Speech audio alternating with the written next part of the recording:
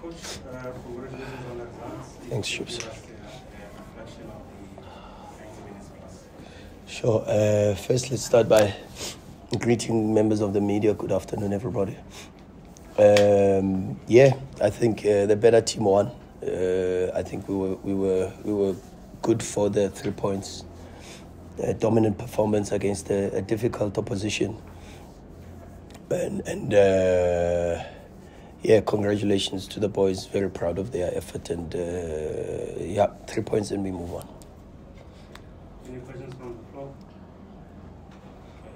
New hands, Lorenz and Titi. And then Kaizer. Thank you. Coach, obviously the first half, it wasn't much from Chiefs. It was not a position from Sundowns.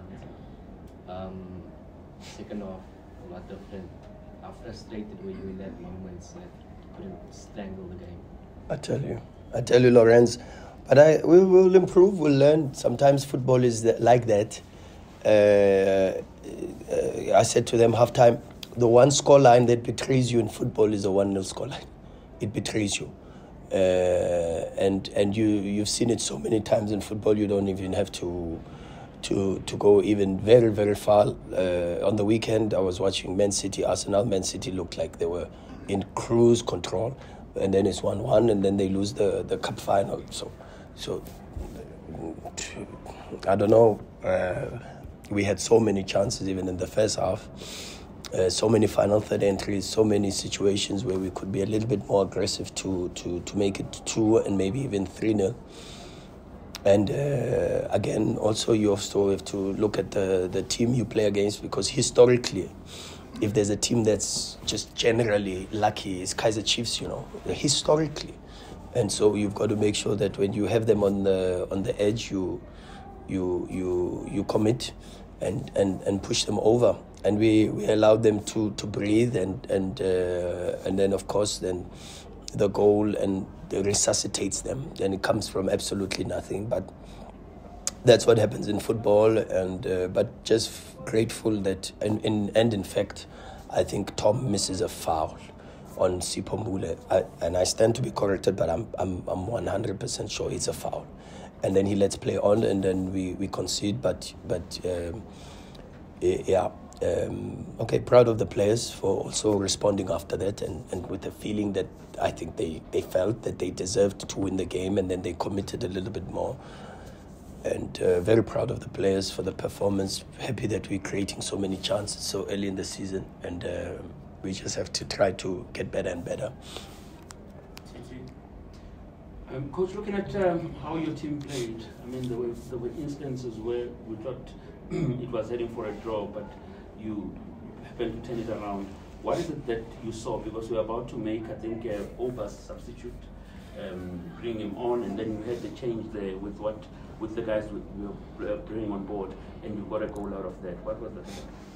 Yeah, I'm not sure which moment you felt it was heading for a draw, except once they had equalized, because I had no feeling that it was heading for a draw. I thought the one team that could score the goal was us. But okay, the change for Lisibanku and Obas was necessitated by the equalizer, and I felt we could push a little bit with Obas playing in a position that he's played for TS Galaxy, because we are a little bit thin in that space, and then with the speed of Lisibanku to come in, but we created a very good chance after that, and we scored. But as I said, we squandered so many chances today. But also you've got to give credit to the goalkeeper Peterson. I thought he was man of the match in my opinion, and also give credit to Chiefs for being a worthy opponent for a game that is like this. You need two sides, and I thought Chiefs was resilient and very aggressive defensively. But yeah, proud of the players once again, and congratulations to the team for a well-deserved win, in my opinion. Thanks, Troops. Coach, sure. One of the differences that I saw between this game and the game against the game last week Friday in Polokwane was the fact that today you had more interceptions than you had in that game, but you had less passes. do you think the difference of not having but having Uvala, who it makes sense with the interceptions, but like with the lesser passes it also makes sense. Do you think that could have like killed a bit of the fluidity today that we saw on Friday? Yeah, I have to watch it again. I've promised the players one thing this season. I've told them I don't comment about the 90 minutes until I've watched it, because far too many times I've made the mistake last season where I've been so harsh on them for a performance, and then when I watch, I'm like, oh, hang on, I'm completely wrong here, and then I've got to come back the next morning and say, hey, I'm sorry. Yeah. No, because I'm human, you know. And just like them, they make mistakes. I make mistakes, so before I can even comment too much on that space, I just give me the space, if you call it, to be able to watch, and then I'll give you a verdict on what I feel about the performance after I've watched it. Okay, last 3 questions, because we have a press conference on Thursday. I see this. Mm-hmm. I'll start with you. and then main, and then we'll look this side. Last 2. Okay. Coach, congratulations on Thank the you. first and foremost. From Soweto. Thanks, Kamo. Today you played AB as a left back in a back 3. I wanted to find out what he gives you in that position that you feel he's so confident to execute, and leave Maseko so far forward. Why AB in that position? Yeah, he gives a lot more than we have to play a little bit different this season. So I've got to control a bit more the half spaces.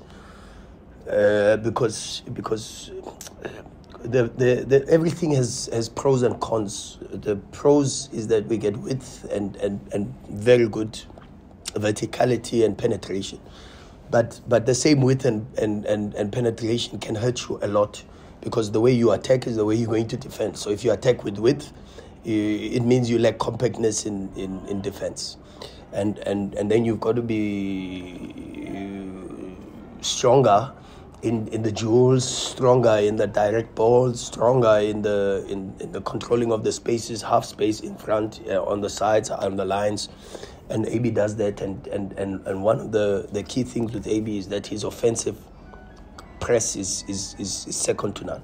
AB's got the ability to cover the space in front aggressively with the timing, and maybe the word that Ken's used with the interceptions, because that needs. You need to read and be proactive, and he's got that ability. That gives a bit of a cushion for the offensive players, both the 8 and the winger, not to cover a lot of ground, negative ground, because the left centre half presses and covers that space. But yeah, there's a lot of differences today, small tweaks here and there, which were necessitated by the structure of the opposition.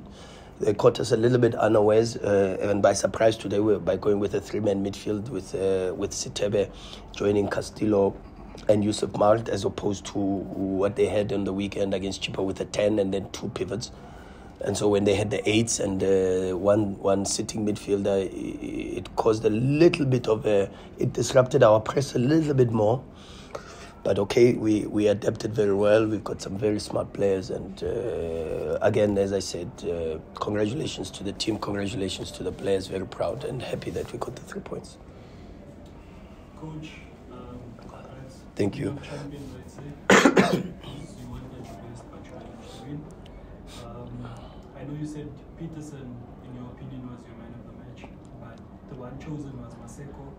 Just your analysis of his game, he was quite busy today until you yanked him off. Impressive signs from the outside, just from you. Can do better.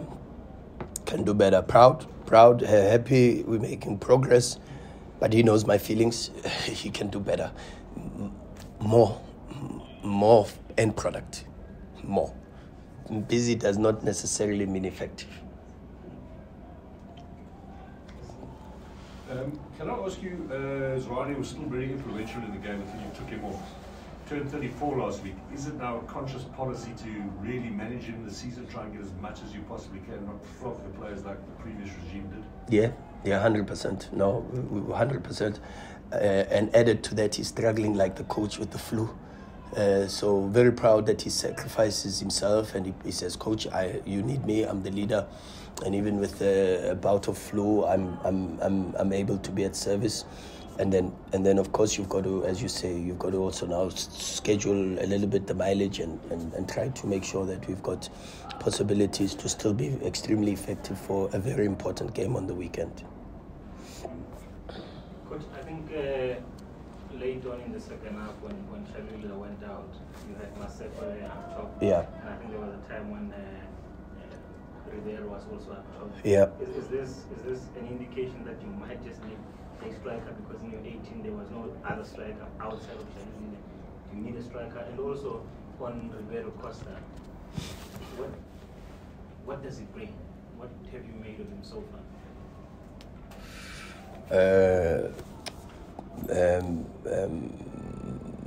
Do we need a striker?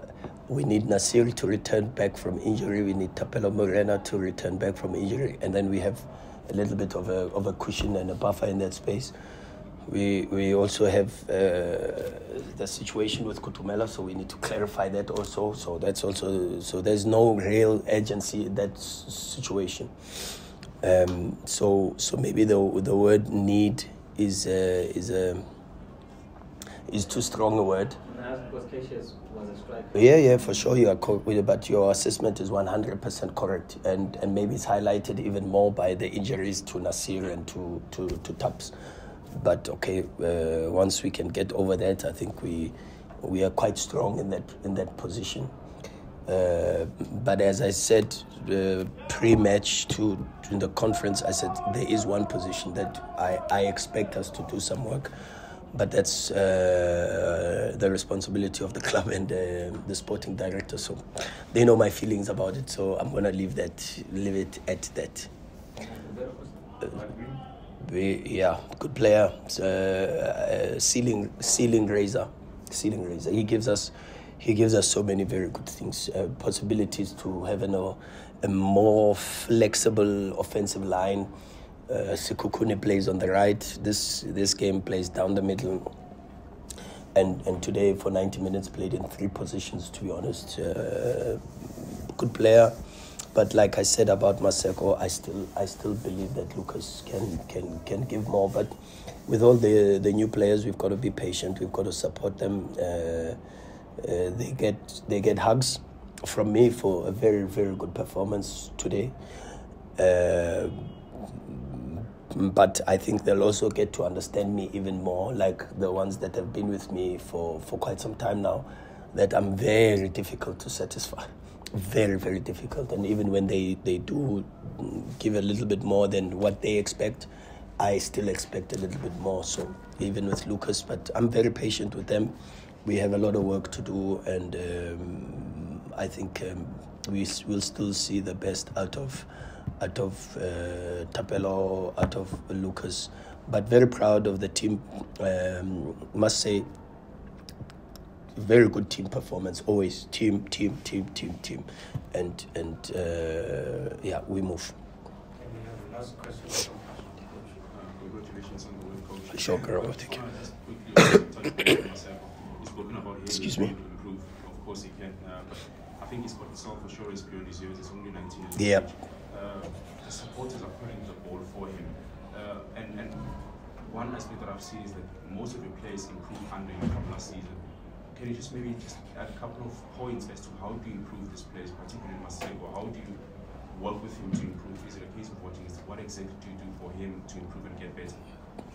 Maseko and Obas were the last to go to bed last night.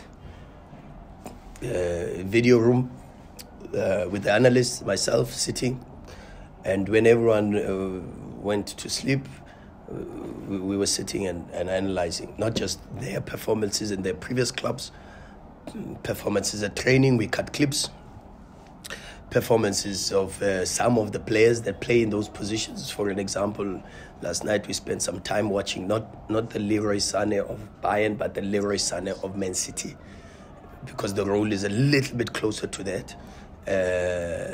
And him and Obas had to sacrifice a little bit of the hours of sleep to to spend time with us, and that's how we work. We work very hard behind the scenes. I've got to compliment the technical team in its entirety, from the coaches that we have, Coach Mangoba, Coach Wendell, Coach Michael, because they make a big contribution to that. And then the analysts also work tirelessly. I keep them on their toes. I ask them to cut clips, and they stay up until 2, 3 a.m. So this is the work that we try to do, only to be at service for this football club and to be at service for the players. So it's not just me. It's a collective effort, and it's nice when you see that there's benefits and the results are there for everyone to see. Thank you, Coach. Thank you so much.